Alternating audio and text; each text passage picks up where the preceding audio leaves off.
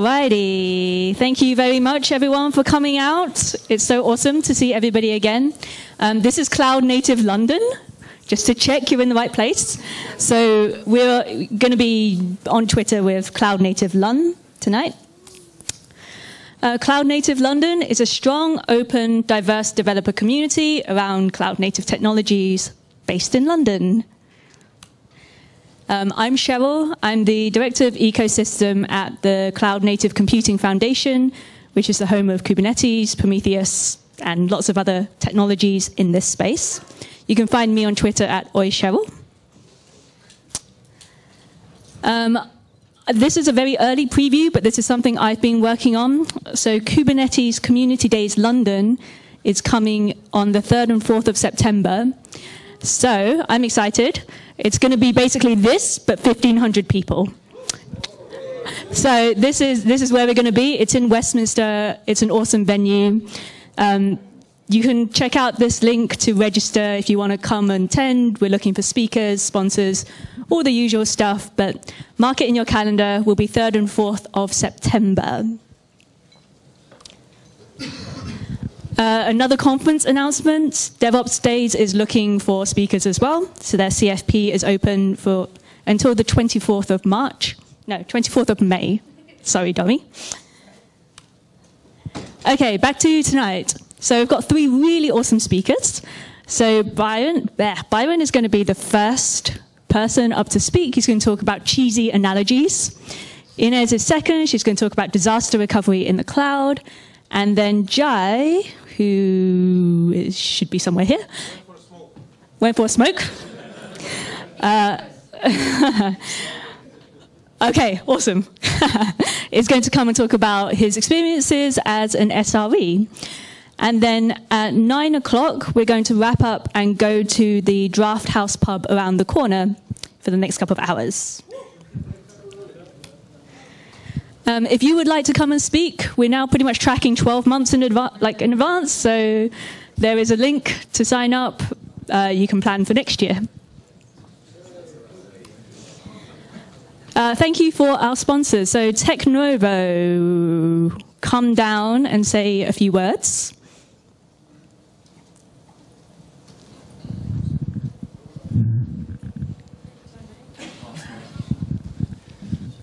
Hi everyone, I'm Ryan from Technovo, last minute edition. It's supposed to be Cavan who checked you all in. Technovo, a digital consultancy.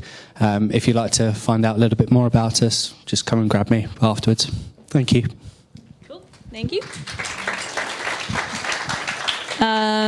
Contino, anybody from Contino here? Was that a yes? No? Okay, in that case, I was hoping to be able to read out their blurb, but my phone's not loading it. So Contino are a very nice consultancy. Pusher. Anyone from Pusher here tonight? Okay. Pusher do real-time data processing workflows. Xmatters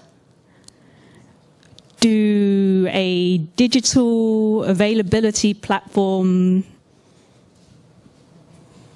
something like that. Okay, Humio. No? Humio do log data, like logging, I'm confident about this one.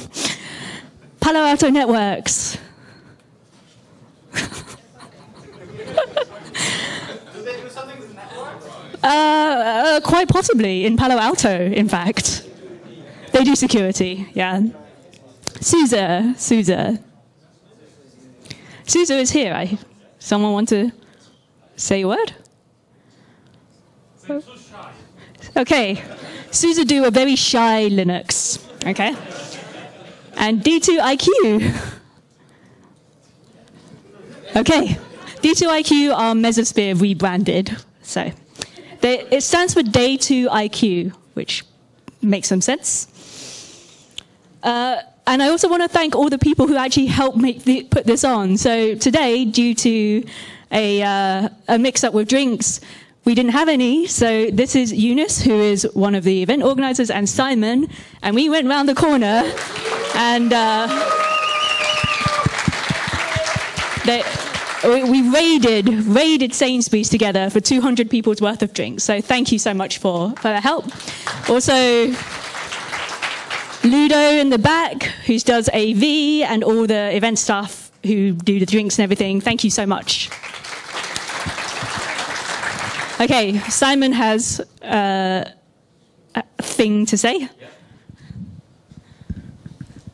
Okay, so please bear with me. I'm a software developer, and this is a first time, but safety announcement. In the case of fire, there will be an automated signal, which is spoken words and instructions. Please familiarise yourself with the exits. They are here, are there. Don't use the lifts. Use common sense. Main exits are that way. There's stairs that go up and take you out. Look for the green signs. And, well, as always, on behalf of Sainsbury's, fantastic to see so many of you here. You know, pleasure to host these events and give something back. And we're hiring. Thank you. Awesome. So thank you very much. With that, I'm going to hand over to our first speaker. So please, a round of applause for Byron. Thanks, Sarah. Can you all hear me? All right. Good evening, everyone. This is the cheesy analogy of MLflow and Kubeflow. My name is Byron Allen. I'm a senior consultant at a company called Servian. Servian is a consultancy. We're based in Australia, so we're relatively new to this market. No, this is not an Australian accent. I grew up in the US, but I lived in Australia for a couple of years, worked for Servian, and I've come over here as part of the first team in London. And so, great, you know I'm a consultant, but what does that really mean? What do I actually do? We're a data analytics company, so I'm a data scientist. I kind of do some stuff related to data science. Am I a data engineer? Yeah, I do data engineering kind of stuff. Cloud engineer, one of those terms. Well, yeah, sure, maybe. ML engineer, this one's new. Come out, I feel like this is a new term in the last couple of years. It's probably the one that maybe suits me the best, so I'll go with that. I certainly do a lot of stuff related to ML, and whether that's exploration or going all the way to deploying ML models into production. So that's the client side. I do engagements that revolve around those kinds of projects. I also helped Servian to acquire our ML specialization for Google Cloud. I do several hackathons. One in particular that's really interesting if you like sports analytics is this NRL Data Jam. It's based in Sydney. If you ever happen to be in Australia, I really encourage you to check it out. And I write on Medium as well about ML as much as I can.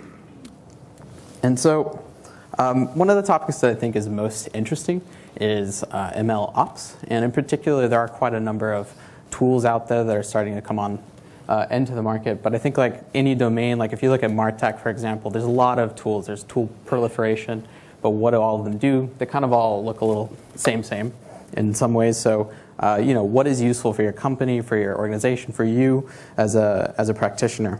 So this is by no means an exhaustive list of the ML ops ecosystem, but I think to me these are some really interesting tools, and it kind of shows a little bit of the diversity. You see enterprise tools, you do see open source tools, and you of course see some cloud vendors in there as well. I'll focus more on the open source tools, and in particular I'll focus on MLflow and Kubeflow. And if you look at those two, and I will mention Seldon, and I have that on the list for a reason. It too is an open source tool, Seldon Cores. But MLflow and Kubeflow, they seem to be quite popular. They've gained a lot of notoriety. And just out of curiosity, how many of you have heard of either of those before tonight? Just a quick show of hands. Okay, a lot of you. And how many of you actually do ML in your day-to-day work as well? Okay. Some of your team do. Okay, excellent. All right. Well, you know, it does always seem like this is, the last year it does seem like we're still in the early days of this, talking about these kinds of tools. And I guess that's why I'm excited about it. It is early days, and these tools are really powerful, and I've gotten to use some of them. And so I wanted to share a little bit of that with you. So MLflow and Kubeflow, those are the ones I'll focus on. MLflow, just as a really quick overview, it does tracking of models. So that's not just the model itself, as in the file that executes the algorithm, but also the metrics, the parameters, and any kind of artifacts that are associated with that model, which is inherently important for the development of ML models. It's kind of analogous to version control with code. There's also MLflow projects and MLflow models. I won't focus on those as much because I feel like MLflow tracking is really essential to kind of understanding how MLflow works and where it really shines. Kubeflow, I think, especially if you've dealt a lot with Kubernetes, this will be really familiar, or it might be sort of familiar to you. It obviously is a system that runs on Kubernetes, requires Kubernetes to run, and it is a collection of a lot of different projects that run on Kubernetes. And it helps you kind of run the entire pipeline end to end. So the classic analogy of cheddar cheese and cacio e pepe, this is how I view MLflow and Kubeflow, for better or worse. I don't know if you get that, but where I'm coming from with that is, if you don't know what cacio e pepe is, first off, it's a sophisticated version of mac and cheese. And like any good mac and cheese, it's a lot of cheese. It's mostly cheese. And it's specifically Parmesan and Pecorino Romano kind of coming together. It's obviously a lot more, there's more to it than just that, but to me that's kind of how I see these two tools. It's cheddar cheese and cacio e pepe. And so that's kind of just sets up just this baseline analogy and baseline understanding of how they might work, but how do they really, how do these two tools work? Where do they sit in your workflow? And I do think it is important to back up and ask the question, okay, what environment do these two tools inhabit? And for me, the way of digesting that and explaining it to clients and colleagues was to kind of create this little value chain, which I call the production ML value chain. And like any value chain, there is a supporting group of activities. In this case, it's foundational data analytics activities like master data management, data lakes, data integration hub, DevOps, monitoring, support, governance. All of these kind of come together to help support your primary activities, which in this case seek to develop an environment where you can perform experimentation. So that is everything from exploratory data analysis to ML model design, all the way through to production, where you deploy a model. And then that brings us to the primary activities themselves. So what are the primary activities for this production ML value chain? I see them as collaboration, which is largely related to tools and how you collaborate. There are a lot of different platforms that allow you to perform that in different ways. You also have ML design. When you're talking about model design, it's more of a framework. And to me, these two kind of work hand in hand. And how you do this with Kubeflow versus how you do this with MLflow, it changes the dynamic. And it might be, one tool might be better for your team or for your organization. Data pipeline management, obviously, when you're working towards deploying something in production, you will need to split things into training data. You'll need to split them into evaluation data. You'll need to split it into online data, or the data that you're currently scoring or inferring upon and making some prediction. And then that moves us into model management. Okay, you have all this data. You have a data pipeline. But how does all that data, as it changes over time, how does it impact your model? You might have many models that you develop through the year that will change. And as your data changes, it can impact the quality of your model. And so you'll need to manage those models kind of in a similar way you would manage code in a CI/CD framework, in the way that you might have things that you're experimenting with, things that you are that you've pushed into UAT, or things you've pushed into production. So model management is really key to ensuring that you have a working production ML system. And then that obviously leaves hosting, which is where you actually host the model itself. Like, there's some organizations, some teams that will just, they'll have something running on a laptop in a closet, and that that might suit their needs. But if you're trying to scale up, you might want to start looking at other advanced tools. And so obviously this is all in the name of trying to enable experiments, maximize ROI, develop models that you can trust, develop models that are maintainable, usable, and maybe usable across divisions. And so I kind of will take you through each primary activity in the value chain and kind of how I see MLflow and kubeflow within this space. So for me, MLflow, and I'll just tag each slide with the appropriate tool. MLflow, it's really quite powerful. It's very simple and sweet. It's quite elegant, actually. It's versatile, and it effectively works like logging, and it is a kind of logging. So you can simply log your models, log your metrics, parameters, and artifacts, and that can either be stored locally on a file system or remotely into some sort of blob storage or S3 bucket. And you can, through a simple pip install, get this Python library and set up your UI on a remote server or locally, and you can see all the results. Now, if you go back up, you can see here parameters, metrics, and this can be kind of exhaustive. It can be as much as you want. It's like logging.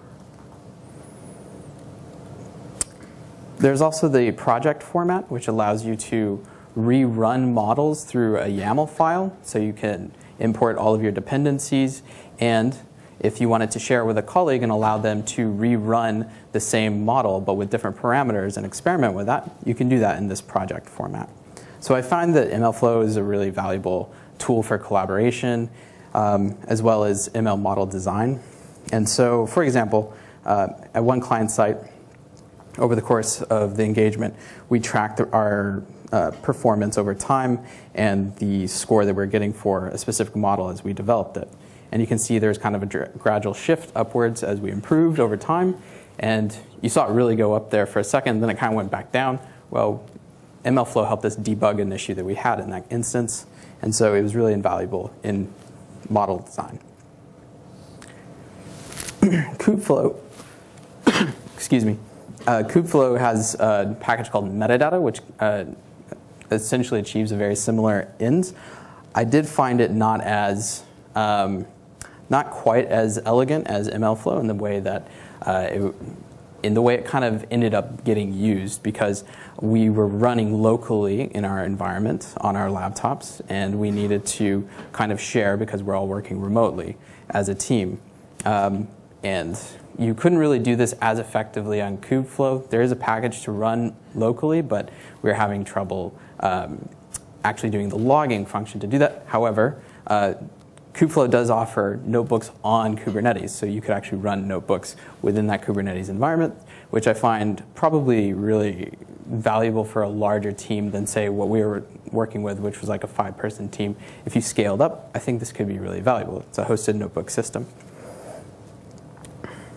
So in that sense, I think the teams that would maybe be using kubeflow do need a little bit more skills and capability with Kubernetes, and they need more of it, like support from DevOps, for example. And that's where kubeflow kind of comes into its own when it's being used in anger to deploy ML models. So the next step in that primary activities is data pipeline management.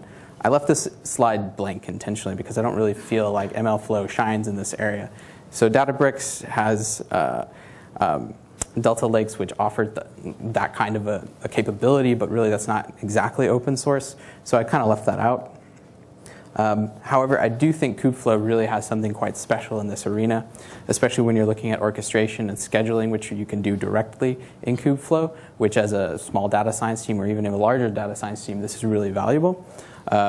It also has a tool called Feast, which allows you to do feature engineering and decouple that from your data warehouse, which is quite special. And just out of curiosity, how many of you understand the concept of feature engineering within ML? Okay, so feature engineering is the idea that you take a feature and you turn it into something that a machine learning algorithm can read. So let's say you have text data something that's very binary, like true, false. They're in London or they're not in London. That turns into 1 and 0. Whereas, like, if it's a small list of locations, maybe it becomes, 1 to 7, the top, 7 cities within the UK, something like that. And obviously, you can go further and further with that. You can derive, standard deviation, max, minimum. There's other tools to create things that are more advanced than that. But in its simplest form, that's feature engineering. But you don't have to store all those features, which is really the important part. You don't have to store them in a warehouse. You could just develop them because they are a derivative of the features you already have in your warehouse. So that's where Feast comes into play. And I think this is really powerful and quite special. When it comes to model management, this is where MLflow, I think, really kind of, it does really well. As I mentioned before, it kind of has this governability through its UI. You're able to create graphs and understand how your models are performing as you design them, and as you put them into production, you're able to store artifacts that help make them more explainable. This is obviously a very simple graph. It's just a confusion matrix. It's kind of like one of the very early graphs that anybody would use to help diagnose the performance of a model, but obviously it can get a lot more complicated than that. You could also store your data that you use to train that model, and you could use that to help version control your model in a sense. But I think the thing that's really nice about MLflow is it offers this model registry, which allows you to keep track of what models actually are in experimentation, what's in staging, production, and what's maybe put to the side. And this really helps kind of fulfill this idea of, well, okay, in code, like when you're just developing as a coder, you might have this CI/CD framework that you work to, but what is the equivalent when you're developing ML models? Yes, you have code, but you also have all these other dependencies, and I think this really helps achieve that paradigm. Model management in Kubeflow, I don't see quite the same thing, but I do see another thing within Kubeflow that I like a lot, which is a tool called Katib, which helps you do hyperparameter tuning. And just out of curiosity, how many of you know what hyperparameter tuning is? All right, so the idea is when you train models, you will have multiple inputs and multiple parameters in order to run the model. But you can adjust those parameters to get a better outcome. But the thing is, the number of permutations of those parameters can really grow a lot. And so how do you find the ideal model very quickly through all these different parameters? That's where hyperparameter tuning comes into play. And in its most brute force version, it just kind of iterates through all of these permutations of the model in order to find the best model. However, there are some more advanced options that use Bayesian optimization in order to tailor or help search and find the ideal model based on a specific metric. And Katib would do something like that. So that's quite useful. When it comes to hosting, MLflow allows you to host on 2 cloud vendors, Azure and AWS. It also is capable of hosting in Spark, so any kind of Spark cluster. And also there's a tool called Seldon Core, which allows you to host on containers, which is really quite obviously very interesting. You can sit it behind a REST API and just run it locally if you wanted to. And there is kind of an experimental Docker container that's in the works, but this also kind of like, I think Seldon kind of takes on that little niche. Seldon also is kind of found in a lot of different places within Kubeflow. 3 of the 6 options that you see for serving or for hosting a model within Kubeflow are in some way related to Seldon. 2 are direct. One is Seldon serving. The other one is supported by Seldon, and then this other one, KF serving, had a lot of input from the people at Seldon to develop that tool itself. So in my experience in kind of going through analyzing these 2 tools and kind of figuring out how they work and where they fit, I developed a sense of how it all kind of fits together. And I always tried to communicate with this slide, which I felt it always seemed a little confusing, especially when I talk to people. So I tried to distill it down into something a bit more simple and a bit more approachable, not to mention, I think, reusable, which is really quite valuable. And for me, this really highlights where these tools fit as well. So I'm not suggesting that this be Google Cloud. This slide just happened to be a Google Cloud slide. It could be AWS, it could be Azure, it could be on-prem. But the point is, MLflow kind of sits in this interesting space where it's helping you manage dependencies for the model in the same way that Git or something like Jenkins or CI/CD tool would manage dependencies and versioning for your code development. And so having these together, I think, is really what is necessary for a production ML system at its core. And MLflow just sits in a very sweet spot. And in this kind of simple pattern, you could easily swap in Kubeflow instead of, say, some other kind of machine learning training tool. You could swap in Seldon for hosting or some other serving tool. So for me, I work to this simple pattern. Kubeflow is really interesting. It is still early days, but I think they're going to offer something very special. It does kind of have a broader scope, and I'm excited to see how that actually pans out in the future. So cheddar cheese or cacio e pepe. I don't know what you want, but both sound really great to me. I guess it's just about what you're in the mood for and what's right for you. So cheddar cheese, really versatile, kind of good on everything. That, to me, that's kind of MLflow, but cacio e pepe is something quite special, and I think it'll come into its own in the future. So if you want to hear more from me, I'm on Medium, or you can email me or find me on LinkedIn. Thank you.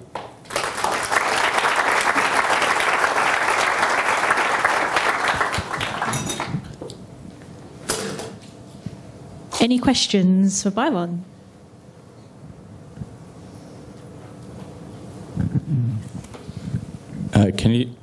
Can you speak to like the scale of models that you've been using with these workflows? Scale in like terms of the size of the data, or scale as in terms of how many times it's run? Either and both. Like Either and both. Yeah. So like the size of the data, like that we would train on, like terabytes worth of data. In terms of scale, a lot of it is enterprise level. So it's not necessarily run in the same way that it would if it was like a customer-facing model where it gets hit a lot, which I think especially that's where containers becomes a really valuable tool. Is if you're kind of in a scenario where you're deploying a model that is customer-facing and it gets hit a lot, it can scale really well in containers. But in an enterprise, you might just be running it over a really large data set that's, you're in our case, it's like gigabytes every day. So you'd run it once in batches. Does that answer your question? Kinda. So when you say customer facing, would that be sort of interactive? So someone comes in and wants some analysis and then... Yeah, so take, for example, if you had like a website, like take marketing, for example, and you wanted to personalize content or an offer, and you wanted to make that really reactive, you might kind of have that sitting behind your website, and as you're seeing click-through behavior change in specific ways, you have the model respond immediately. And so that could cause a lot of traffic depending on the scale. Or you might actually have the scenario in kind of a similar marketing scenario where you're scoring that person as, oh, they're likely to be of this category, therefore we're going to serve them this kind of model the next time they come around. So it's a little bit more passive in a way, if that makes sense. Yeah. So the first case is kind of similar to like you have basically data streaming in and you update sort of as fast as you can, taking into account the newly streaming in data. Yeah, correct. You're wearing a Google Cloud t-shirt, so if you had like Dataflow, for example, Dataflow, you could like host an ML model in Dataflow and have it react to streaming data, for example. Yeah.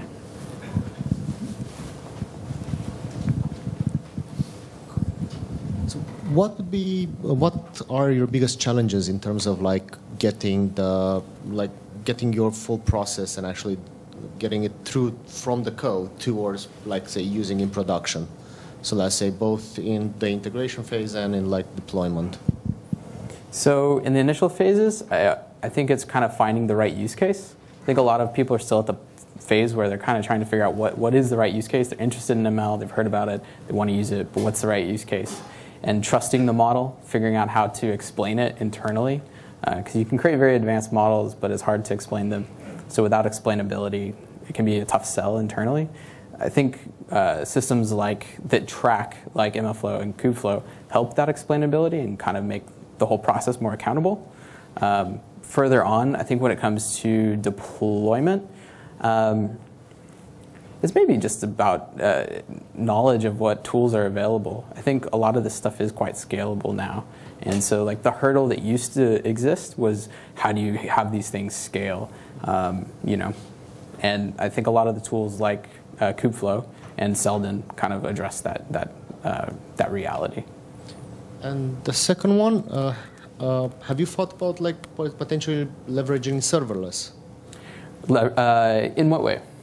So let's say because you were mentioning containers and getting like the training and everything executed as fast as possible. So from like just a quick thinking point of view, getting like a Lambda function executed would be the quickest way to get something.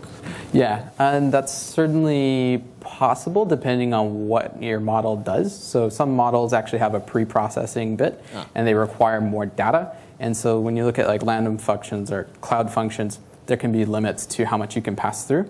So depending on the specific use case, it could be possible.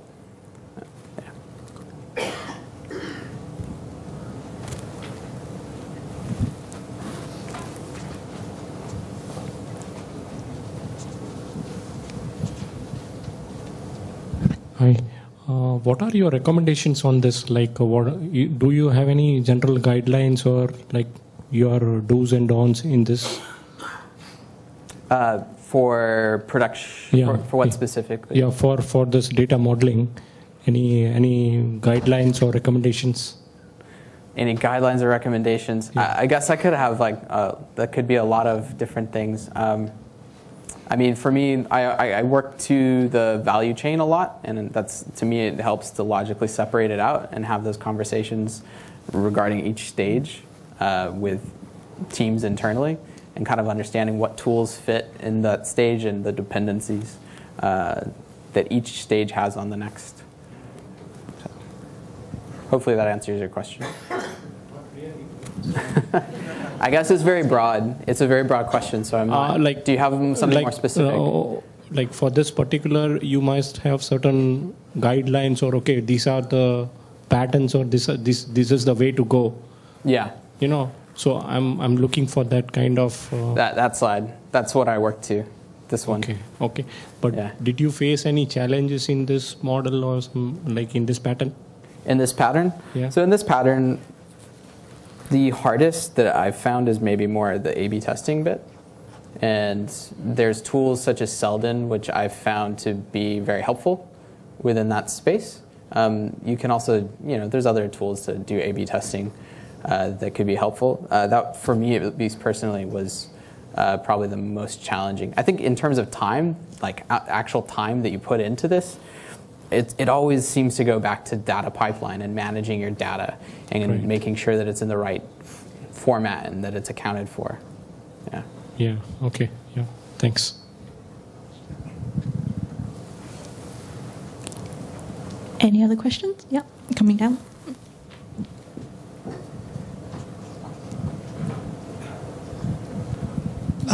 Hi. So you mentioned these two different projects have different use cases. One is for more smaller teams, and the other one is for, well, potentially more scalable. Yeah. So I was wondering, how much can you reuse to move from the MLflow into Kubeflow? Because if you start like experimenting with your small data team, and eventually, well, happens, it grows, it grows. I see what you mean. Yeah, so take, for example, this slide where it had like MLflow. I do think this pattern is like a good early starter for experimenting with putting together a production ML system. And MLflow can kind of scale with you as you go along. But it still doesn't address a lot of kind of other foundational issues, such as like feature engineering, hyperparameter tuning, which, for example, in Kubeflow, it offers that. and that requires a large amount of compute to actually perform that. So it offers like one part of the equation. But when you start to really scale up as a team, if you're going to use ML in anger and you're going to start deploying stuff, especially if it's any kind of model that in any form or way kind of impacts the health or wealth or well-being of someone, you want to have some accountability for it. And you need to retrain because data just changes. It's like how we learn as well. As human beings, our environment changes over time, and we sometimes have to adjust our knowledge and understanding of that. Same thing with models. You have to retrain. And I think if you do that, if you have a lot of models, which there's a client example that I have where it's thousands of models that they operate, and it's within the marketing context, and they use it to personalize their marketing content. And so if they want to keep it relevant, they have to retrain a lot. And I think it's just more stable to do that in something like Kubeflow, although you could arguably do that separately in another system. But Kubeflow kind of nicely brings everything together in one space. I think that's kind of the value of Kubeflow. Cool. And out of curiosity, because on one of the earliest slides you have Argo on the slide. Sorry? Argo. Yeah. Have you experimented with Argo? Have you tried it? Not really. You're referencing the very earliest. This one. Yes. Yeah, Argo specifically, no. Sorry, I haven't had much. It was just out of curiosity, Yeah. Perhaps one more question? Yeah.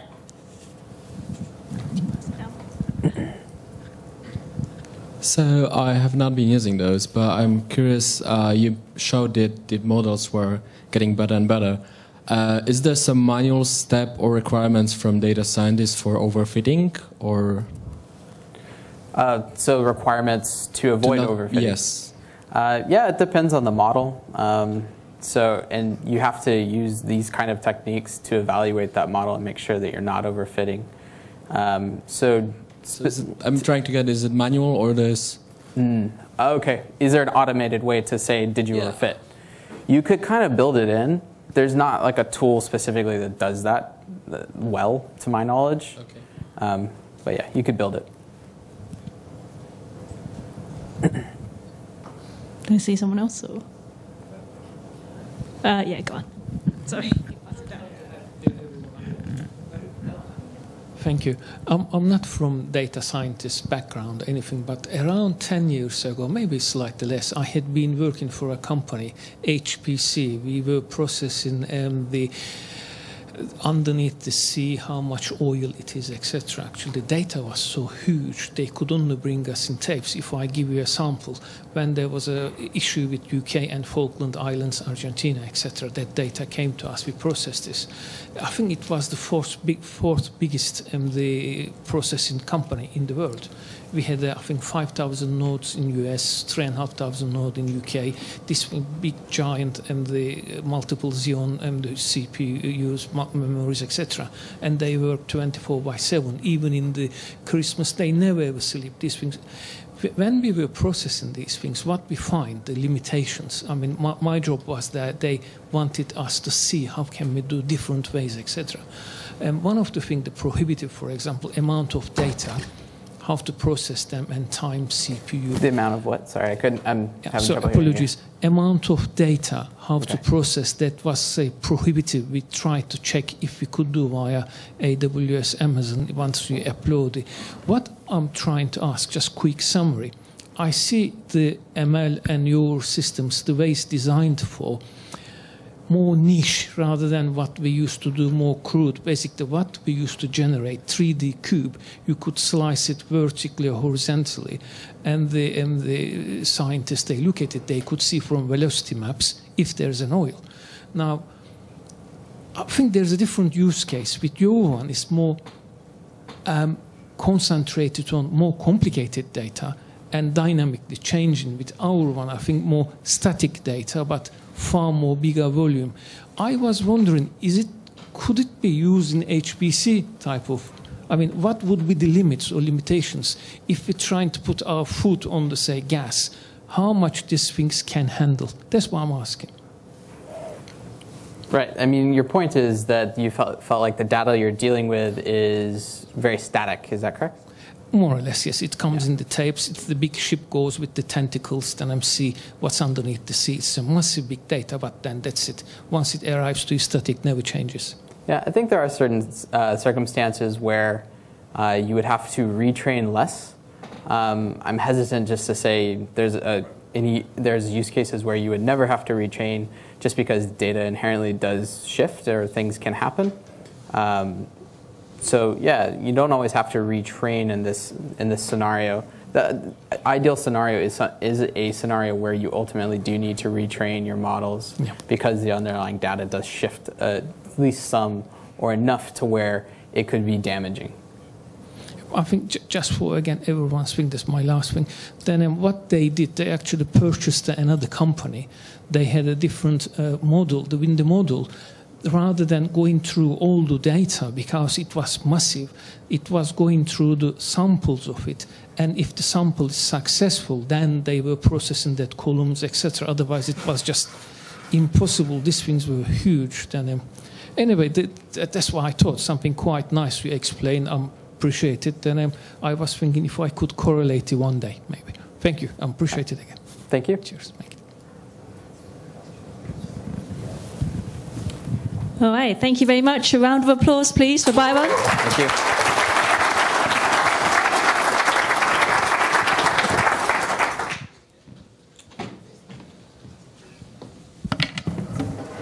So next up, we have Ines, who's going to talk to us about disaster recovery in the cloud.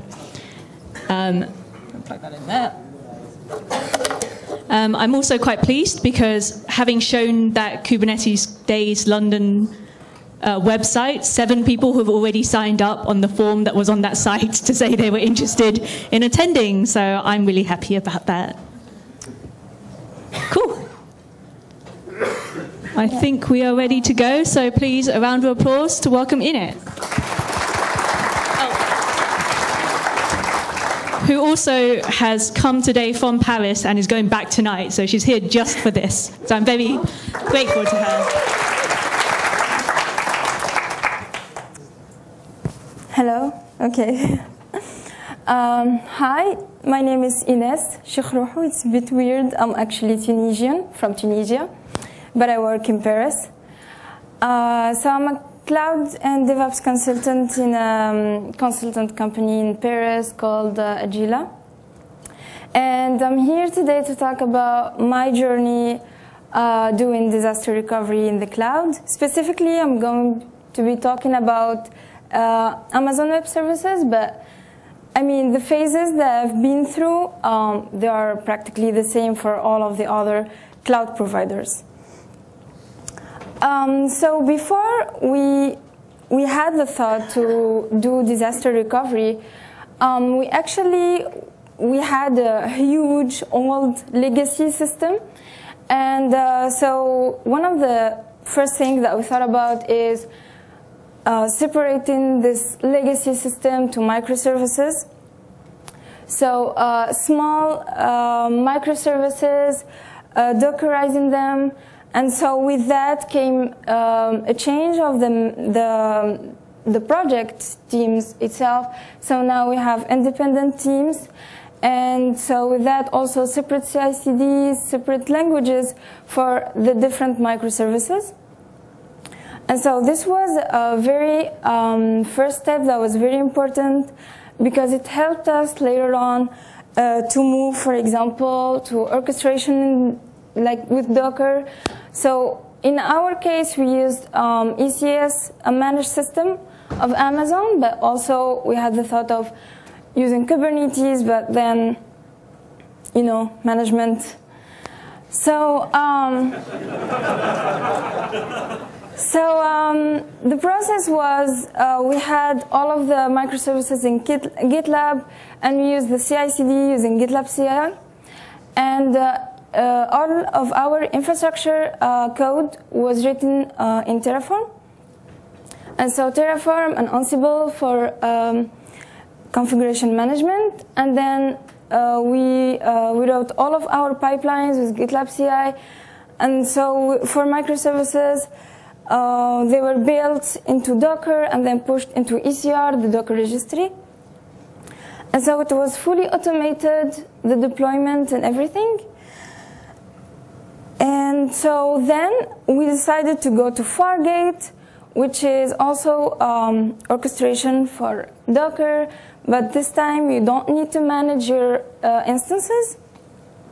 And then even for our old batches that were used to be like some script shells and you run them on the instances. So now we moved everything to serverless, using CloudWatch for Amazon CloudWatch events for like as a cron job, and then Lambdas to run the scripts. I mean the jobs that were used to be scripts. And so for our backend services also, we use API gateways, CloudFront, CDN, Route 53 instead of the old DNS servers that we used to have on premises. So now everything that was on premises and legacy, we moved to cloud. And so we moved to serverless and Dockers and everything, which made it easier for us to have the decision to do disaster recovery. And the main thing also that we thought about, so before we had all of our databases that used to be run on servers, and we had to manage these servers, and now we moved to managed databases, and so now it's easy to administer, it's scalable, available, everything that gave us the opportunity to do an easy DR that lasted, I would say for the first days, it lasted just 1 week. If we tried to do this before, we wouldn't have to, because even the fact that we had everything on premises, the management had a problem with the costs and doing a DR in the on-premises servers that was a bit scary for them. So now with the cloud, everything is on demand and it's pay as you go. So it made it easier for us to convince the management to do the test. Also, important thing to think about is the observability. So we made sure that we had the metrics, logs, and traces.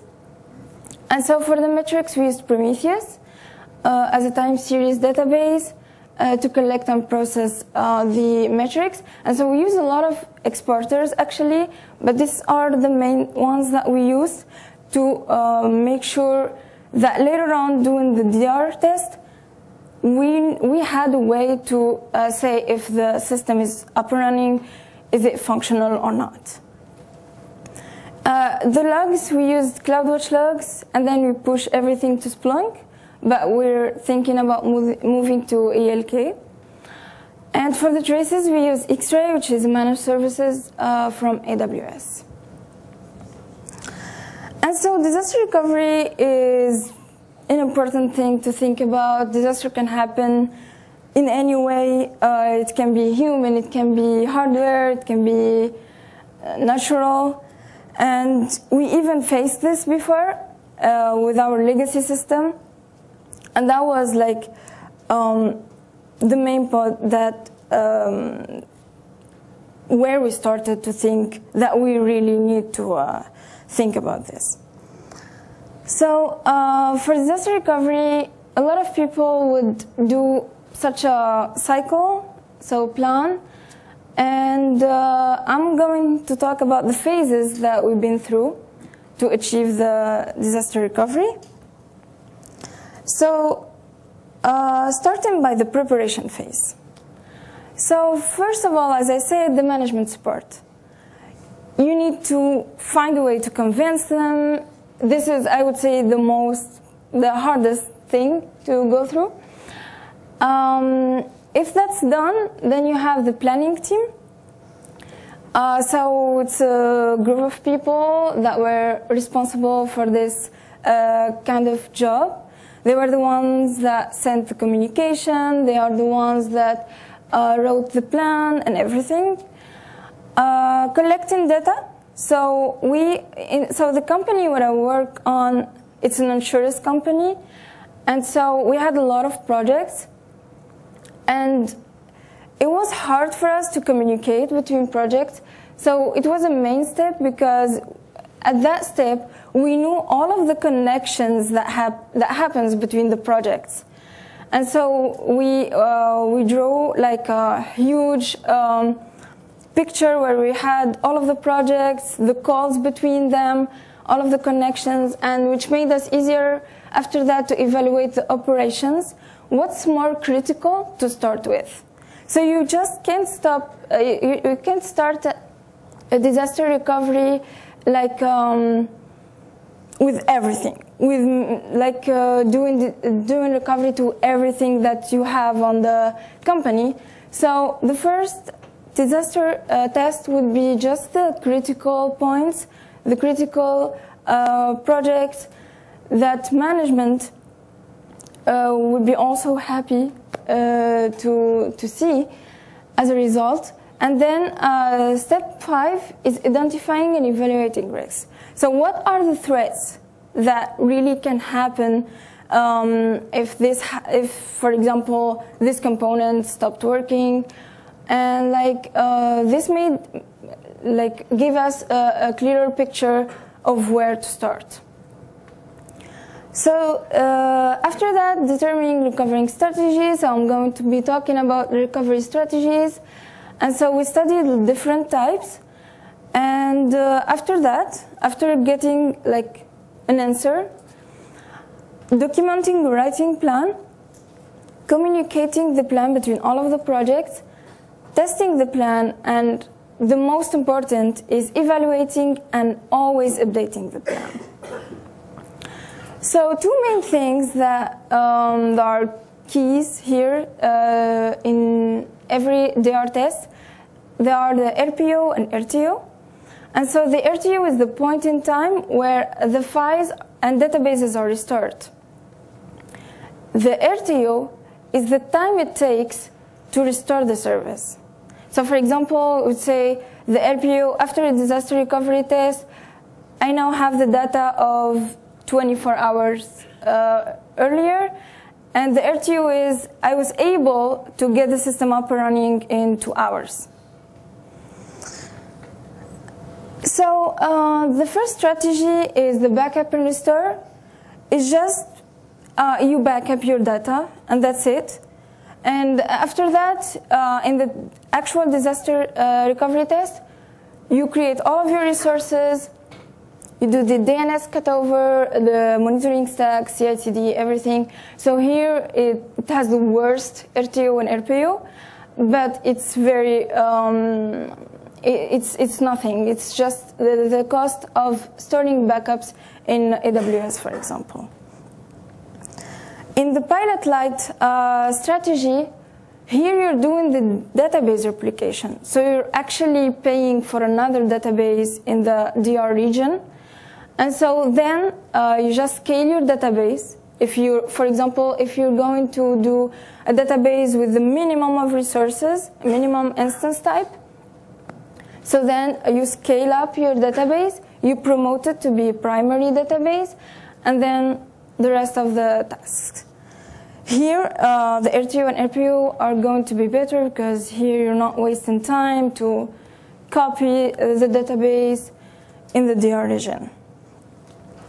Finally, the warm standby. This, we can say that it's kind of like fault-tolerant architecture, where you'll be having the same infrastructure in the DR region. And so here, you have your two-way database replication, for example. You have your resources, actually, but with the minimum type.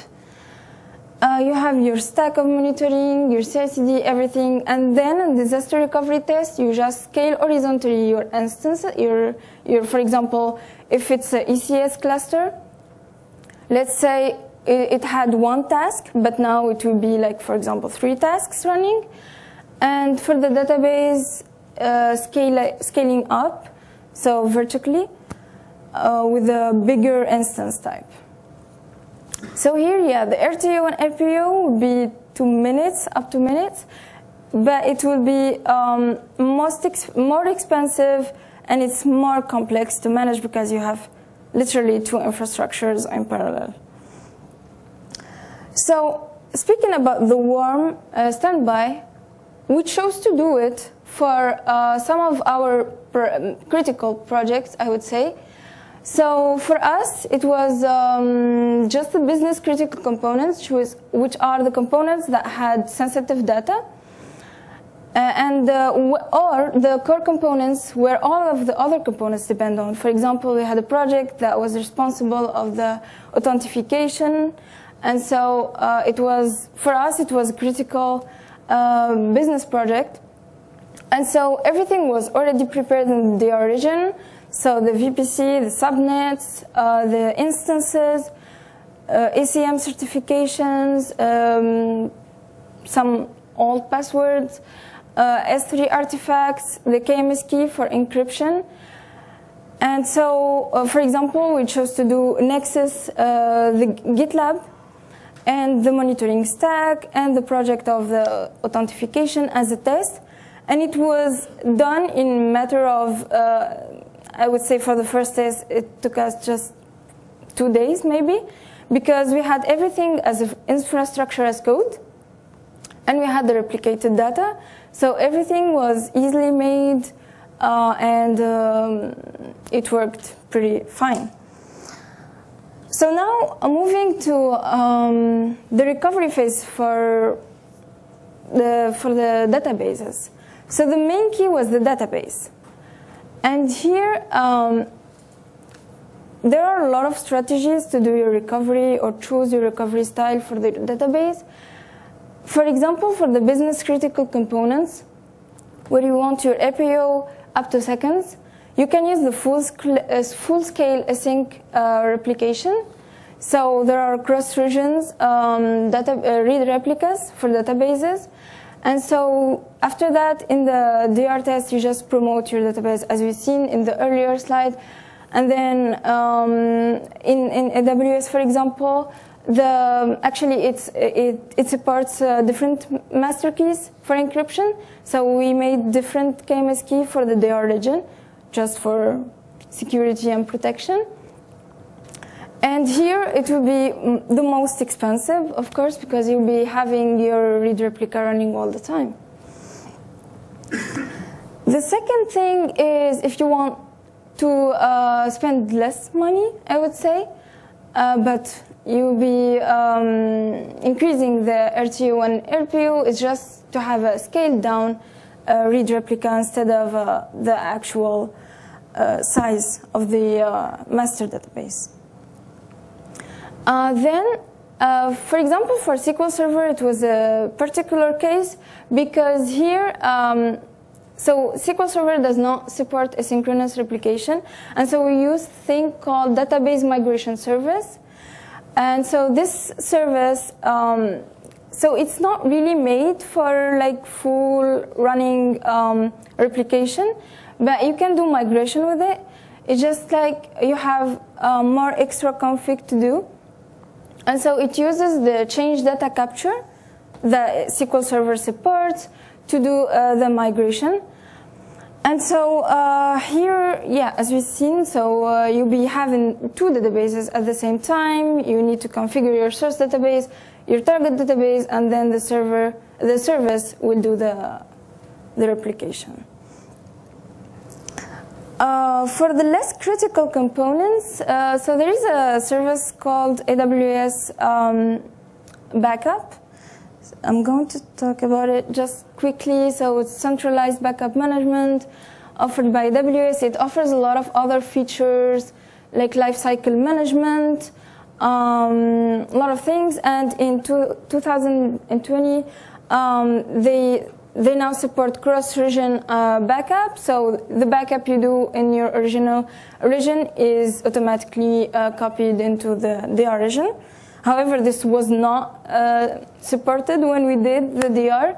So in our case, we use a SNS topic that launches a copy snapshot function, Lambda function, that does the copy of the snapshot later on.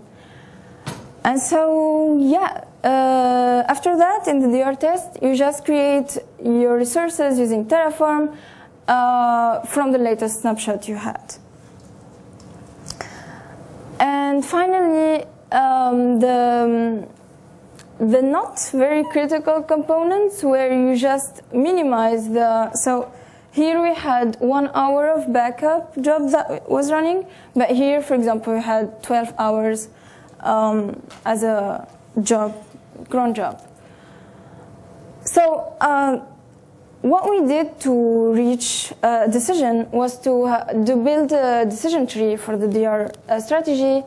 So this is just an example, but it was much bigger than this. So for example, is it business critical? If it's yes, is cost important? For example, no. Is the service unavailable under 20 minutes tolerable? If it's yes, scale down, use scale down cross-region read replica. If it's no, full-scale cross-region read replica. So these are the main keys that I would say were the factors where we found the final answers for each project. Also for EBS, which is the disk of the instances, use snapshot, AWS backup. For EFS, for example, there is a service called DataSync, which is fully managed. It copies from EFS to EFS, or you can use S3 to have to spend less money. And so for DynamoDB also, there is a thing called global table, which is like two-way replication across multiple regions. However, this is very expensive, but you have no downtime. In our case, we didn't use that. We use the DynamoDB backup, but with 2 lambdas. So a lambda to capture the data changes events and perform incremental backup to S3, and then another lambda to restore the data that it had. So here the RTO actually depends on the number of the items to insert. And yeah, it didn't cost like the one before. And for security, we made sure to use a different KMS for encryption, CloudTrail to monitor all of the events in your VPC, AWS config, and a lot of other services. So eventually the application phase, it happened in a matter of few hours, just clicking on the button in GitLab CI that launches your pipeline. Your Terraform deploys all of the other resources. And for the test phase, of course, we asked our testers to do the functional automated test. And the cleanup is destroying and always updating the process. So yeah, this was my journey. Thank you.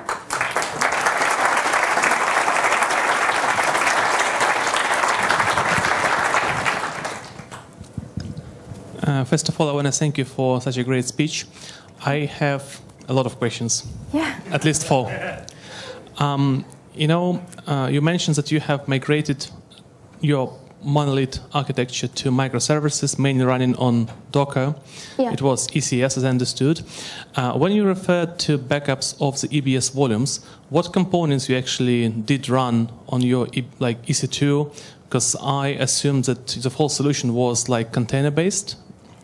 So what exactly was backed up as a part of the EBS snapshots? Yeah, so the thing is, we always had a part of legacy running in parallel of the Docker orchestration.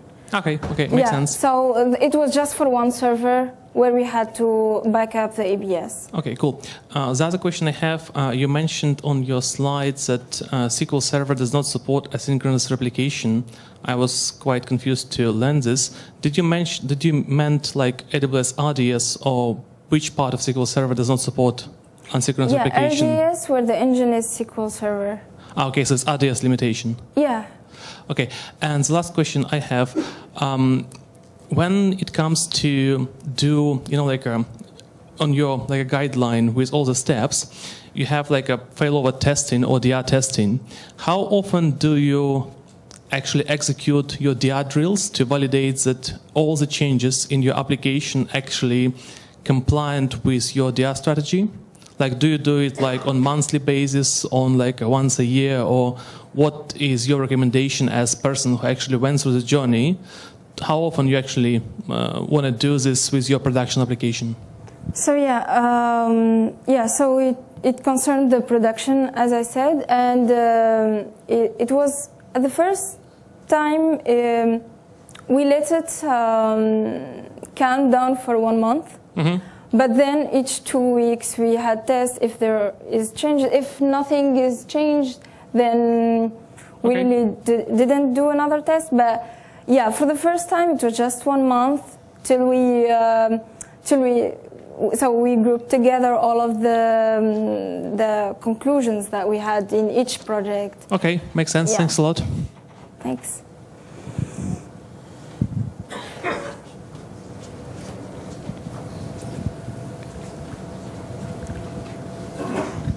Thank you very much. I have 2 questions for you, essentially, and I did notice your migration path of databases, on-premise databases to the cloud, AWS. You did highlight you moved an Oracle cluster. Am I to assume that the Oracle database you moved over were not sitting on Spark machines? Bare metal Spark machines are in a clustered environment. How was that possible to move it over to the cloud, over to AWS? The second question I have is about behavioral analytics tools.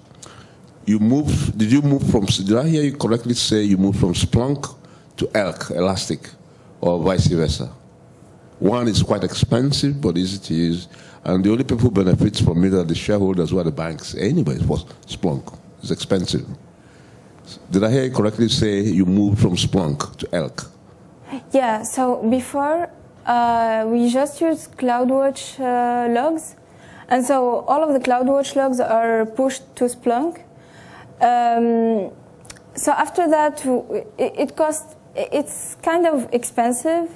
After that, it became expensive to use Splunk, so we decided to change to the ELK stack. Now, what about the Oracle databases, the Oracle clusters? I will assume Oracle shines. Oracle is larger than life as a relational database. Now, in most cases, they're hosted on risk-based platforms like Spark.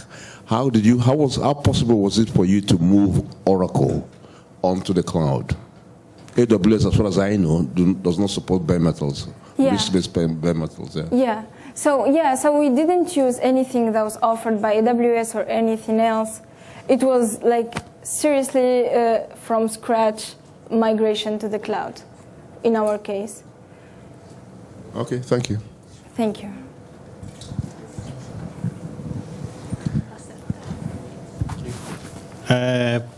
Did you cover any scenario where you lose access to your AWS account, so you start from scratch? What is that? Yeah. So did you cover any scenario where you lose access to your AWS account, so you start from scratch and you have to build up everything? No, not yet. So one of the things that made management very scared, and they decided to do another region, was that once the region where we had all of the infrastructure stopped working, and so everybody freaked out, and yeah. Cool thing. It's very interesting if you tried. So that's really great question. So, same context, what would happen? Sorry, maybe we do this question and then I'll bring the mic. Yeah, thank you for the talk.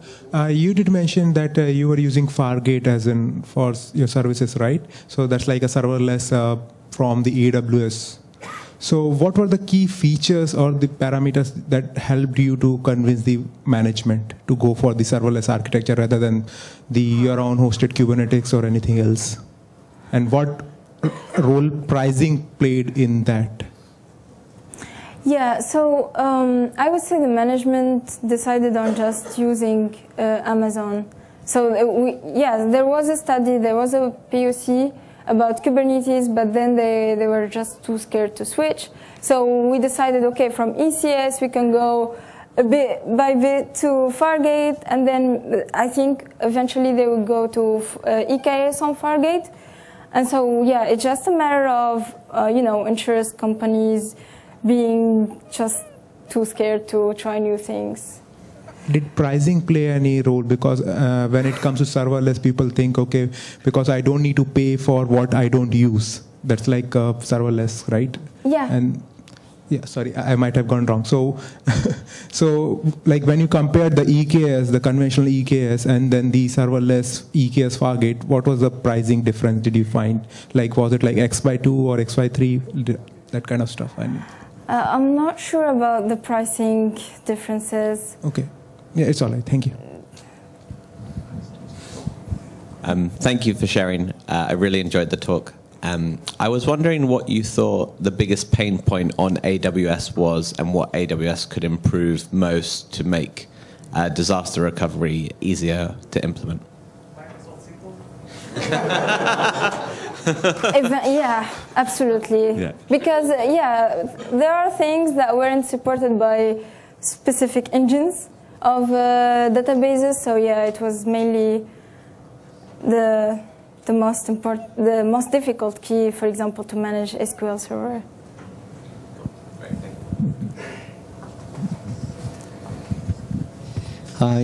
It was really fantastic, discussion about your story about the AWS. So my voice is gone just. So I have two questions. One is, do you use this only for a developer, or you implement the entire pipeline from the development to pre-prod to the production environment, which is managed by the operation team? So what was that? Your project is only the DevOps and AWS this is implement for the development environment, or it's throughout the the productions? So we actually implemented this for prod only. All right. And we had feature teams from each project, and they were grouped together to do this disaster recovery. So it was the operation team in each project, and just for prod. So what kind of training you have to go through the operation? Because most of the operations in the banking world or insurance world, they used to do all the manual things, right? So they don't quite comfortable with the scripting and automations, all the stuff. So what kind of challenges did you face when you go through this kind of automations to the operation teams to do that, Did you face any kind of challenges to convince or change the culture of the way they used to do, or you haven't seen any kind of challenges? Actually, so all of the people that were concerned with this disaster recovery, their responsible daily job was actually writing pipelines, CI/CDs, doing deployments. So they were already concerned with everything that's infrastructure. And so it was easy for them to start with such project. That's fantastic. Yeah. Last question is that what will happen if your AWS account is hacked? So and somebody is completely removed your project, and next day you find something you got from the call from CIO, everything down. So you will say no problem, I can fix in 2 minutes, and then you log in and see the entire project's done. So what are the things you need to consider in that kind of critical disaster recovery scenario? You will say the best practices so everybody can take that. Yeah, so the weird thing is, in this company, I will tell them, why did you choose Terraform? They will be like, oh, because no vendor locking. And then I'll be like, yeah, but you're practically using every managed service in AWS, which is weird.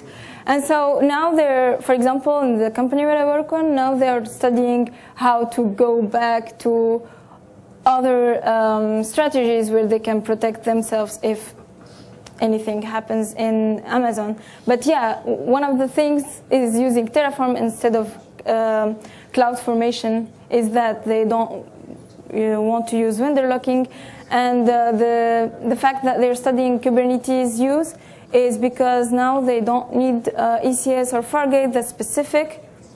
So no Kubernetes, no vendor locking again. So yeah, I would say just thinking about other tools that can make you do the same job, but not really depending on the cloud provider. Thank you, Izzy. Thank you. Hello, thanks for the presentation. I'd be more interested to know like what kind of components, what set of AWS components we need to take backups. Like for example, we haven't covered about buckets. So do you rely on buckets? There won't be any problems with the data? Or else how about like for example in the application code, for example like Python or JavaScript. So do you expect to take any backups of those application code? And then like again like databases like AWS databases, do we still need to take backups of it? So I'd like to know like what set of components you'd be more interested in case of disaster. Yeah. So for the first disaster test that they did, we really focused about database because it's the main key. However, so for the S3 buckets, for example, what we did is just preparing them already in the DR region, so copying from region to region, which now we think we need to update to do just the copy when doing the disaster test. For the applications, so what we do is just preparing in the region all of the Dockers that are, for example, Terraform or Java JDK, just to build so that they can help building the application in the DR region. So what we do is preparing GitLab CI that has all of the applications, preparing just the main Docker images, such as Terraform, Java, etc., and then rebuilding the versions and pushing them to the DR region. So everything is made from scratch in the DR region. Okay, thank you. Sorry, one more question, probably on top of the previous one. When it comes to like a S3 replication and database replication as well, it will be helpful in case of the region failure when you're just losing the primary region, but DR is also supposed to protect you from data corruptions.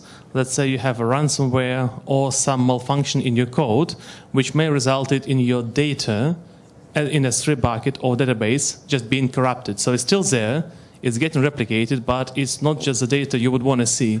So how did you approach data recovery in case of the data corruption? Yeah.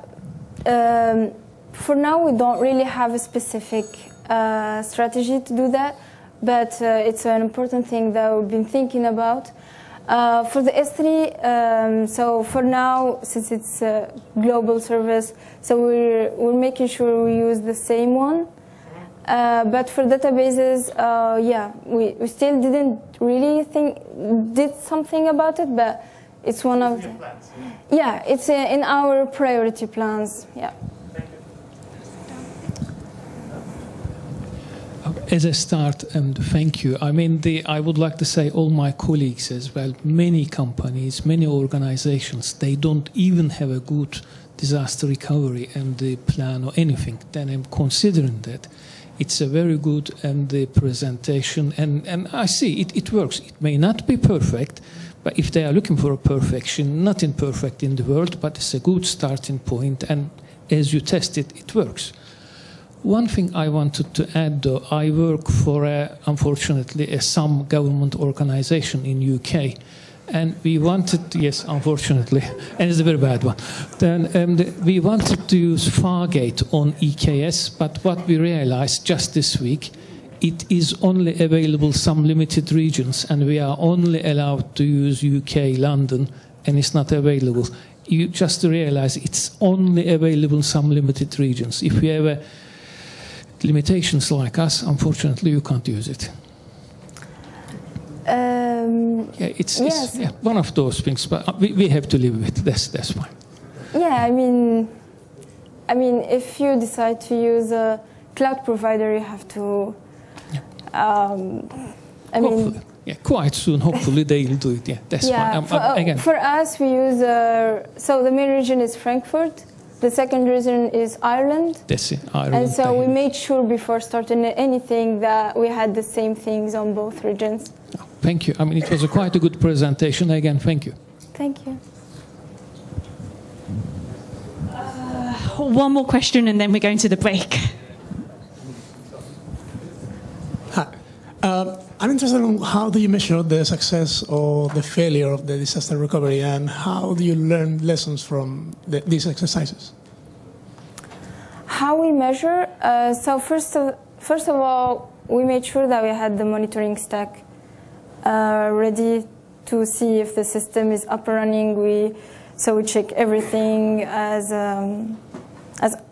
if any component have any problem. So we decide it's a failure.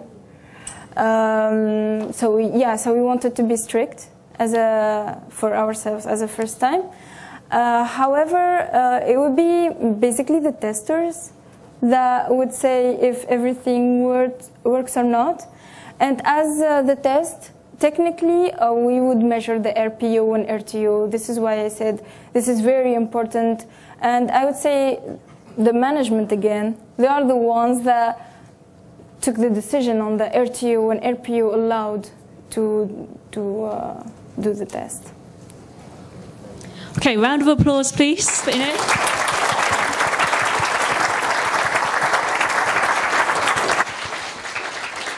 Cool, we're now going to take a 10-minute break, so please be back here for 8:30. Thank you.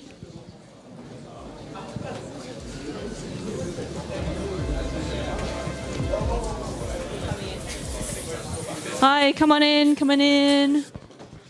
I think there might be a few people left outside. Just a handful? Okay. So we can kick off. So our third speaker for the evening is Jai.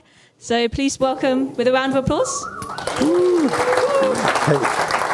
Hello, hello, hello. Hi, can everybody hear me? Yes. Awesome. Do we have any SREs in here today? Apart from Florian at the front. Part of this talk, I hope to reach out to SREs or potentially software engineers that are thinking about site reliability engineering and are wondering, as an engineer or as a developer or someone from a community, from a company, how do you actually work in SRE and what are the steps to kind of make that happen? So let's start the show. Quick introduction, so about me. I work in SRE, DevOps, split between the two. DevOps in terms of the platform side, and then SRE in terms of the monitoring, building out all the instrumentation to make sure the monitors are up and that the services are reliable. Similar to CNCF, I run a meetup, London SRE. There'll be a slide at the end that has a link, so please, if you're interested after the talk, I'd love it if you could join my group as well. The last 5 years, I've been working around Wintel and cloud engineering, mainly GCP. Large digital transformations, helping large organizations move their infrastructure into cloud and embrace SRE principles. Outside of that, I enjoy CNCF projects, K8s, and the whole ecosystem, specifically around service meshes and cloud security around K8s. Outside of that, I enjoy playing computer games and playing basketball. Very quick shout out to CNCF. I was very fortunate last year in November to be a part of the Diversity Scholarship.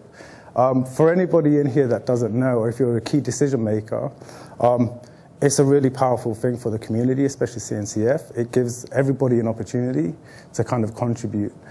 If you're a decision maker at a company, or if you're an engineer that's thinking about applying, please come and speak to me and I'll help you walk through about how you can apply and possibly have the opportunity yourself. Another standout point from the Diversity Scholarship and being part of the CNCF community is that community is a big thing. Be yourself. Everybody's got something to bring to the table, regardless of your skill set, and that's a really strong point that I hope I can bring across today. So be yourself. Everybody's got something to contribute. I'm going to make a note that I was also a diversity scholar at my first KubeCon. So it's awesome. Okay, so the main gist of this, and I don't have any technical demos to show you, it's going to be a real cultural kind of exchange today. The long road for me started about 5 years ago. So a traditional story, I was working as a Wintel engineer, virtualization, application virtualization, a lot of lift and shift into the cloud, mainly Google Cloud. Similar to Kubernetes, we was moving the control plane into Google, but we wasn't moving the whole environment. So I thought it was getting a bit stale. I wanted to explore more.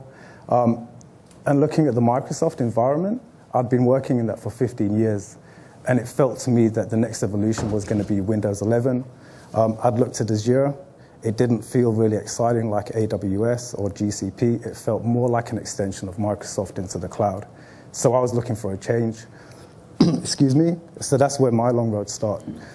I looked at myself, my career, and I wanted something new. I wanted a challenge.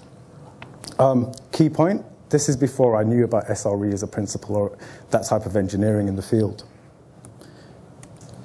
So the first start of this is a similar story.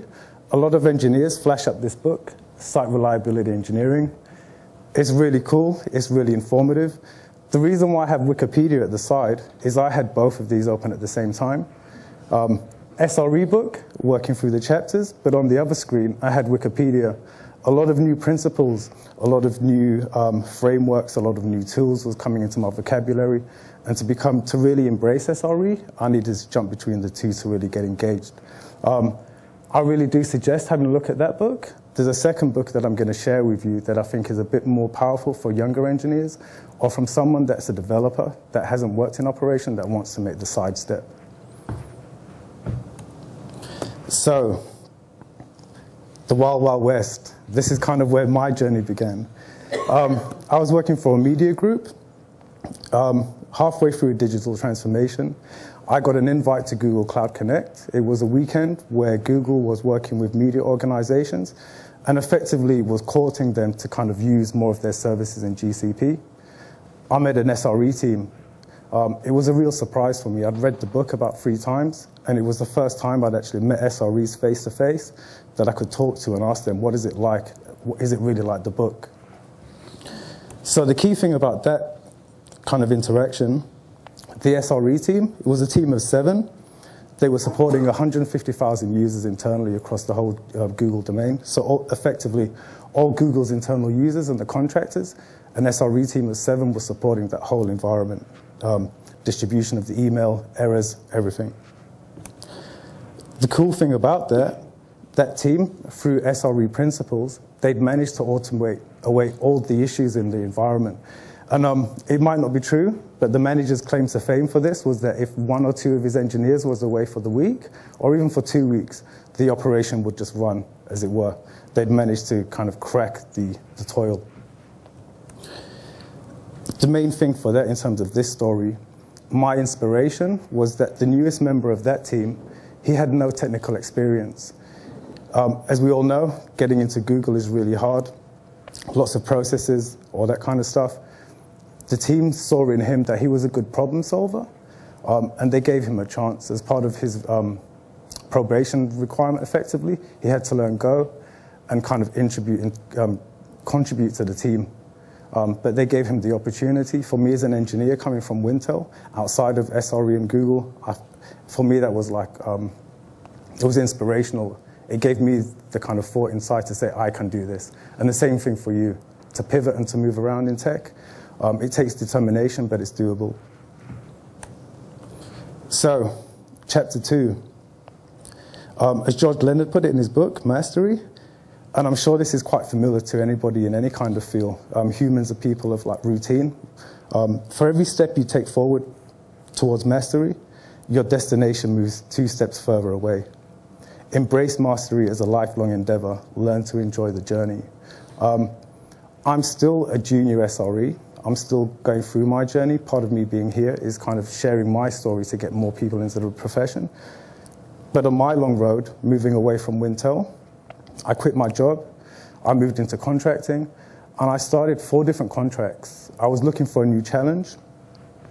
I was looking for environments and cultures that suited my skill set, but also pushed me closer to the kind of ideas that I saw in the book, closer to the engineers and the kind of things that I saw at the Google SRE team.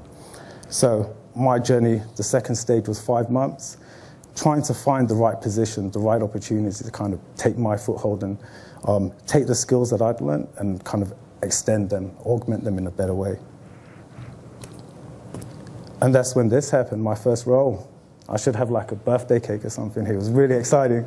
Condé Nast International, excuse me. So when I joined Condé Nast International, it was a really refreshing and a really cool time for the organization. 50 employees. It felt like a startup. They had a strong DevOps culture. However, they was embracing new technologies, new ways of thinking. An SRE was a new team. I was the second member, so it was very exciting for me. Coinciding with my the first day that I joined the company, as part of the digital transformation that Condé Nast was ongoing, is they have lots of brands, some of which you will know: GQ, Vogue, House & Garden, Wired, all familiar brands. However, in terms of technical and from the business side, they was all managed by the separate markets. So France had its own internal system, Italy had its own internal system. As part of platform engineering and SRE, part of our role was to bring all the brands into a unified Kubernetes environment. So for me, that was really exciting as well. It was the first time I'd actually worked in Kubernetes, and I was going to support that in a production environment for a brand which was Vogue, which was something I've always loved throughout my life. Another key point, I guess, for this as well, in terms of my first role, I'd moved away from Wintel. I'd worked as a Wintel engineer for 15 years. Windows System 32 was my bread and butter. I had to move to /user/options, all this kind of stuff. Linux was, I'd used Linux as a Wintel engineer to manage Microsoft environments. So it was really exciting, but really daunting for me. So this slide, it's a bit of a mess, but it was my first day. And this is kind of how I felt. I'd used to using PowerShell, all these different kind of tools, Windows System Config Manager, Citrix, VMware. Those are the tools that I was logging into every day before this point.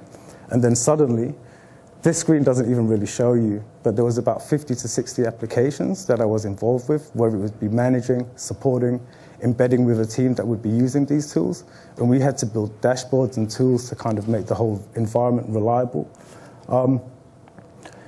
To kind of bring it closer to home to CNCF, I don't know if you've seen the landscape, the CNCF landscape of all the different projects that are on there. There's about 150 different companies that have got really cool tools like Traffic, Kubernetes, GitHub, Nginx. But for me, it was really daunting but exciting. For every tool I had to manage, I had to learn a new skill set.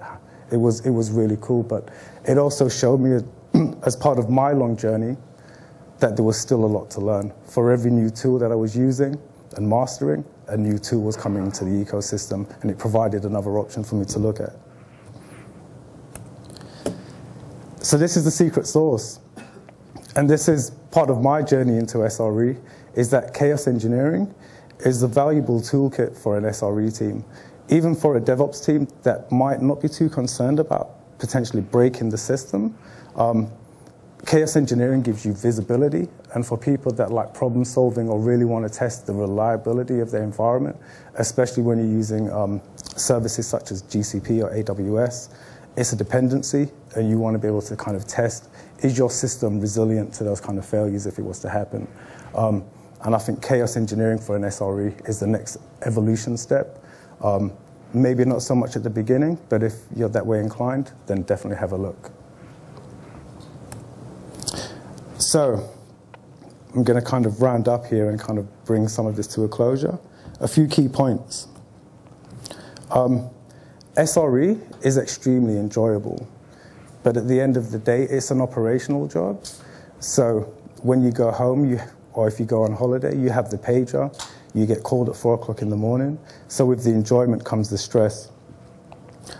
Second key point, I would kind of consider that mastering SRE is almost like mastering a martial art technique.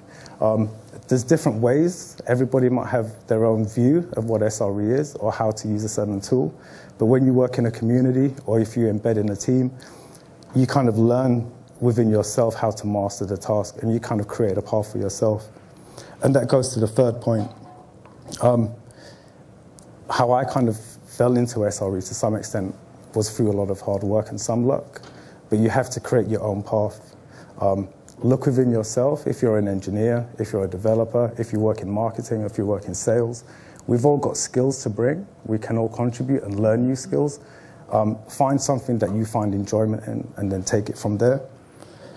And then this kind of comes from the diversity scholarship, where I learned something new last year. To kind of extend yourself, and for me personally as well, contribute or create an open source project, put it onto GitHub, let people know about it, and kind of work on that, and that'll allow you to kind of build your own skills, but learn how engineers and SREs kind of work with their code. That is kind of the roundup. So at the end, I have some links. If these are really interesting for you, if you want to kind of follow up. The first one is a link to the meetup that I run. The second link is a book called Apprenticeship Patterns. I would argue that in some respects, this is a stronger book than the SRE book. It kind of, if you're, this book is kind of specific to programmers, and it's addressing, if you know a language, it kind of challenges you to learn a new language. And for me, at the time in my career, where I was working with Wintel as a platform engineer, I had to learn a new skill set, which was Linux and cloud. And it's got some really cool ideas. And the quote that I took about mastery came from that book. The landing page is for the Google SRE books. There's 3 of them available now. I highly recommend working your way through all 3. Read them at the same time is a good way as well, because there's a lot of overlap. And then the last link is a really important one, the Awesome SRE. It's a GitHub repo.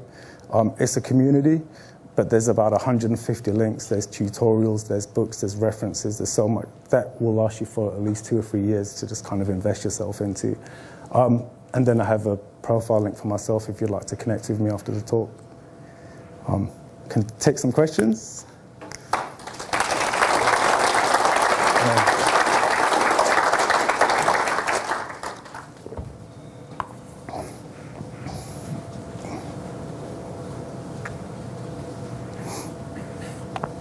Thank you.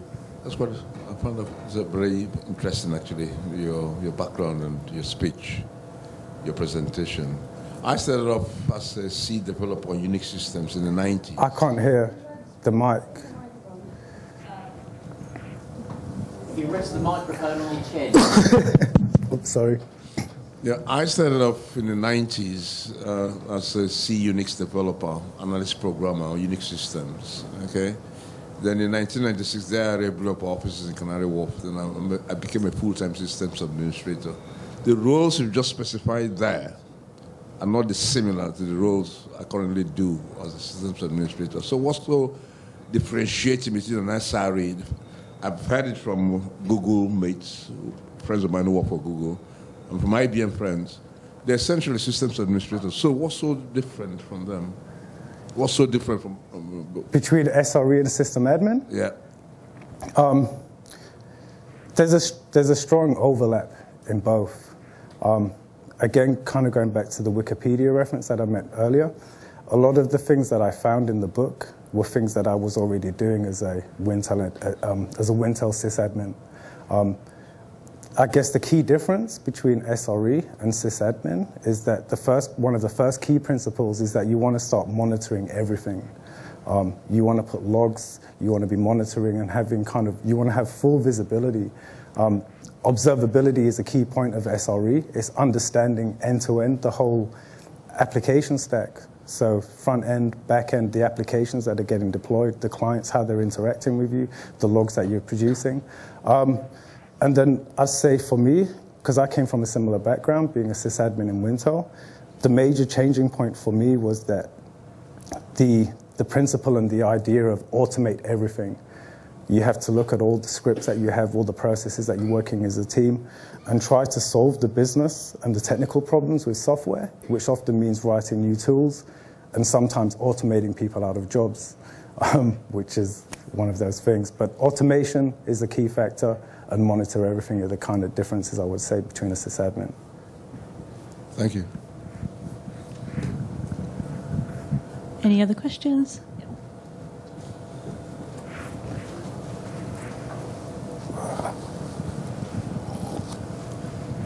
Hi. So I was wondering, as I understand SRE, you need some input from management, some from other departments that are not technical, to define these SLIs, these service level indicators. Yeah. How difficult do you find to communicate with these non-technical departments, and how or which tools, if you use any, or frameworks have you find useful? So the question was about implementing SLIs, and if you have difficulties in working with teams that don't quite understand that. I guess the first thing was embedding as an SRE, depending on the company that you're with.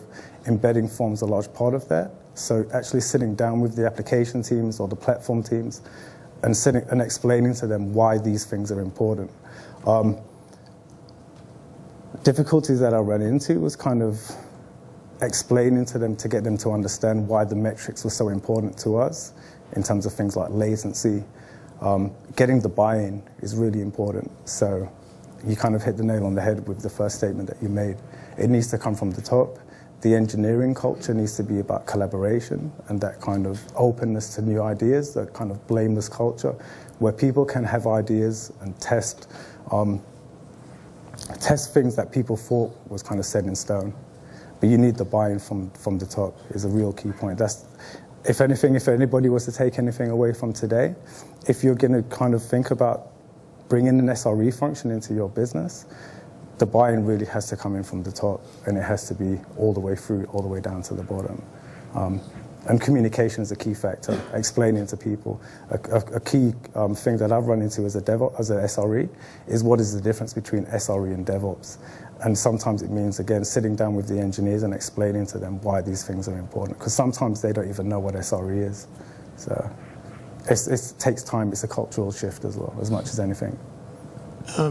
And also with these SLIs, do you feel that the ownership, or they feel like the ownership is shared, or is more yours?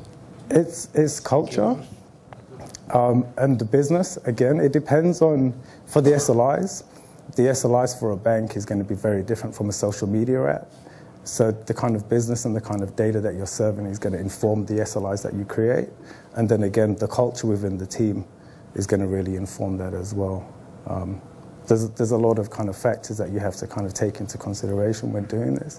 But yeah, those are the kind of things you need to think about for sure. And again, with SLIs, they're not set in stone.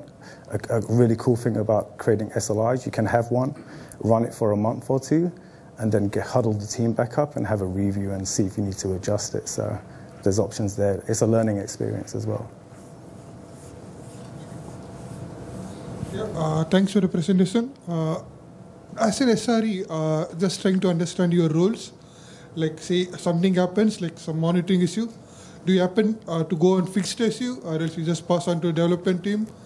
So what would be your role and responsibility, okay, as and when you get an issue? Yeah, so SRE, it kind of fits two purposes within a company in terms of engineering. Your engineering solutions, again, you're embedding, you're pairing with different teams and building the instrumentation for them. So I've lost my train of thought. Could you repeat the question, please? Yeah, so what, do you happen to go and do the fix, or else you just pass it on to the development team, or else your production team? Like, what would be your role, okay? Yeah, you're very much an operational team. So you're engineering solutions. So before the actual issues occur, you're working hard to kind of remediate them and make sure that they don't happen. When they do happen, you have the pager. Again, your operations. If there's an issue, you're going to get paged, someone's going to call you, and you're going to have to run through the run books and start fixing the issue. So there's a lot of pressure. But again, as an engineering team, you spend a lot of time beforehand looking at the environment, monitoring, having a look at what systems are working with each other, and try to remediate those issues before they happen. Or if you're a strong, mature team, what you can do is you can automate those issues away. So if you have alerts at 4 o'clock in the morning, the system will take care of it for you and repair itself. So there's options again. And you mentioned about automation, right? A few times. Like I'm just trying to understand, like, when is the right time, okay, to start automation? Okay. Yeah. Like before release or after we release. Very good question. Automation when it's the best place for your team, as early as possible, I would say. If you have, for example, a script that creates, say, like a load balancer, then there's no reason why you couldn't have that in as an automated script that the machine can take care of for you. Again, it's having the awareness to look at the whole environment and make those kind of conscious decisions at that point. But as early as possible, if you can script it or if you can codify it, if you think about things like GitOps, if you treat your infrastructure as code, then the machine can run it for you and you take some of the pressure away and you can focus on other areas that you might need to spend more engineering effort. And what monitoring tool do you recommend? Like we got Splunk, okay, ELK, okay. Like what's your experience? Which tool do you really recommend? Okay. I use Stackdriver are you every still day. comfortable with a Google Cloud? For example, Stackdriver. For example, are you comfortable with cloud products, or else you still want to go with external products? Oh yeah, external products. So similar to some of the screenshots. Kibana, Prometheus, and Grafana are really cool. I'm building a lot of infrastructure in Kubernetes, so things like Istio is really cool because that ties in with the whole service mesh and gives you that kind of telemetry and the metrics. Depending on the stack that you're using, depending on the application, is going to all inform the decisions about the type of kind of logging that you can instrument. Some applications and some kind of platforms, they don't have the connectors to connect to some logging systems as well, so you kind of have to work around. And that's the fun of an SRE, kind of going back to the screenshot of all the different tools. Depending on your platform, you can pick and choose the best tool for the job, and it doesn't have to be the one that's provided by the provider. Or even from the application itself, you could push it out to another logging system. Okay, thanks, sir. Yeah.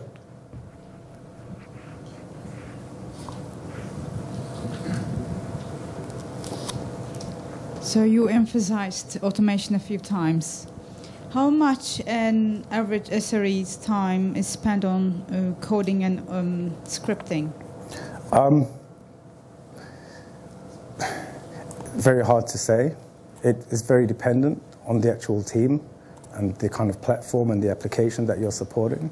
To kind of give you a kind of a better answer, what I would say is that as an SRE team, you want to be spending as much time on the automation early to kind of free up that kind of, I wouldn't say it's fun time, but the experimental time where you as a team can look at other issues of the stack that might need more attention.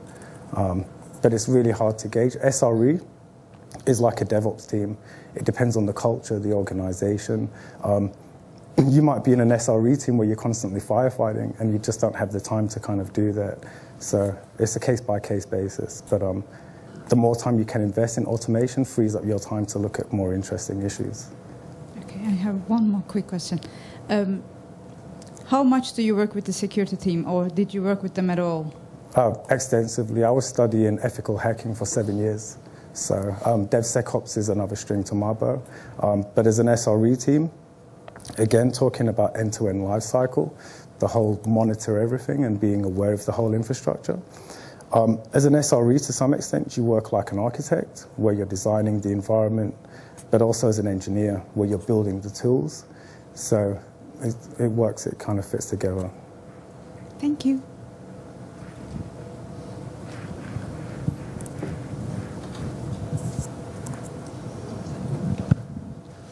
Hello, hi. I made my path a little bit similar, like from sysadmin to SRE, and so I understand. The mic is a bit low, sorry. All right. Much better. Much better? All right. So, Mike, I have two very simple questions. However, I would like to have your approach to this. As we know, Agile usually means that developers are writing software and then created the documentation. Or even if they have a time to write the documentation. There's this problem from my perspective as an engineer who is on call, looking for to take care of the system, that something was introduced, something was added, and usually it was added 2 days ago, and now it's not working, and is in the middle of the night. how you tackle the problem of the keep a track or have a documentation to debug the problem or make the system back on feed, because as we know, this is not an easy task, but it's something to introduce. I know it's a more culture thing, yeah. But the question is how do you approach this? How you see this as a solution? I have two quick answers for that, actually. The first one is kind of like embedding with the teams. Again, trying to get a bit more familiarity. Number two, and that might not sound like it addresses that, but if you're working with the team quite closely, and again, it comes down to the culture and the organization, you might be able to have a look at their repo and work with them in terms of creating the runbooks and ensuring that the SRE team has the ability to kind of work on these issues if there's an outage or if there's an issue. The second thing is game days. Similar to chaos engineering, they allow you to programmatically, and maybe not programmatically, but with some kind of, apologies. They allow you,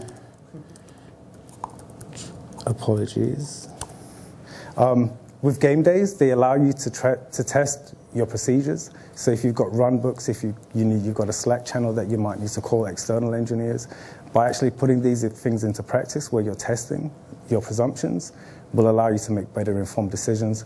Then you can have a post-mortem, get everybody in the room and change the way. When you're doing things like CI and CD and you're doing like daily releases potentially, those kind of changes, it's going to be impossible to track. I've heard of companies doing self-documented runbooks, which is something that you could actually look into possibly in your own time, but that seems like possibly the future. Or maybe GitOps, where everything is pushed into a Git repo and everybody's got oversight of that. And as an SRE team, you'd want to ensure that you've got the access to kind of have a look at what's going on. But from operations, and I've had that issue before where changes have been made even the day before, even by someone on my team that hasn't done the correct handover. You're never going to get 100% reliability. And when you start solving issues, there's always going to be issues. And it's part of the fun about being an SRE to some extent. If you like the adrenaline, it might be 4 o'clock in the morning, the runbook's out of date, and you have to kind of fix the issue. But there's that as well. So, yeah. All right, thank you very much. And if I can, the second question. But as we know, when you, after, nightly debugging, when you, the next day in the morning, you are not like the most people person, let's say like this. How you approach the problem of the little bit burning yourself out in the work, especially not for the daily basis, but try to find your balance in terms of the as a SRE. You have a lot of heat on your shoulders, because you are like a front facing of the person who, when it's just like, why my thing doesn't work. So this is a little bit daunting. So how you approach that? Thank you. I think that's quite a personal question, because everybody's going to kind of treat those kind of issues in their own way. But more practically, the way that you can do that is call a team meeting, speak to the manager of your team, and express your concerns. Kind of going back to the firefighting question, if it's like an environment where you're getting stressed out, then things need to change. But you have to open your mouth and get the team together. Working in operations, there's a lot of trust, especially when you're working on code and there's like outages. So it's best to be upfront and get it out there, make your feelings known to the team, and then work as a team to kind of resolve that. One final quick question. Where do companies get SRE wrong, or how do they misunderstand SRE, in your opinion? I think it's in the implementation. SRE is it can be misconstrued, and it's kind of the way that you introduce SRE into your organization is very culturally led, and also it's kind of dictated on the engineering environment that you have. For example, I'm working in financial services. there's a large adoption to move to cloud and SRE, but the historical frameworks that they have in place and some of the systems don't suit SRE and that kind of working. But again, it's kind of like a case by case. A lot of it is culture driven for SRE. I hope that kind of addresses some point of your answer. Awesome. Round of applause, please, for Jai.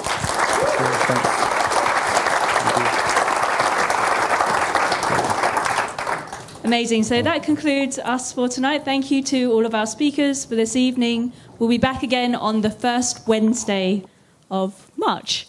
Thank you very much.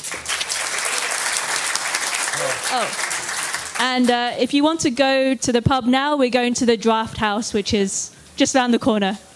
Hopefully I'll see a few of you there.